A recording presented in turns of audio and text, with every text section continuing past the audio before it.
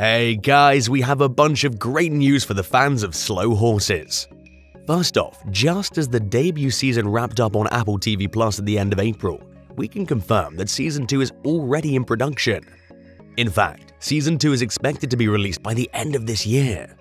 And that's not all the good news. On June 1st, Apple TV Plus revealed that Slow Horses has also been renewed not for 1, but for 2 more seasons. Yes, that's right, Seasons 3 and 4 have been officially confirmed.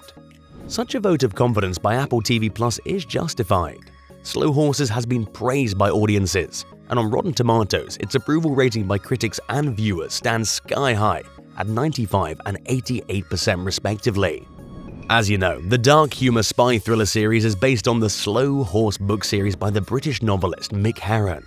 As of today, the novel series has 9 books. Season 1 was based on the first book, Slow Horses. Season 2 will be based on the second book, Dead Lions.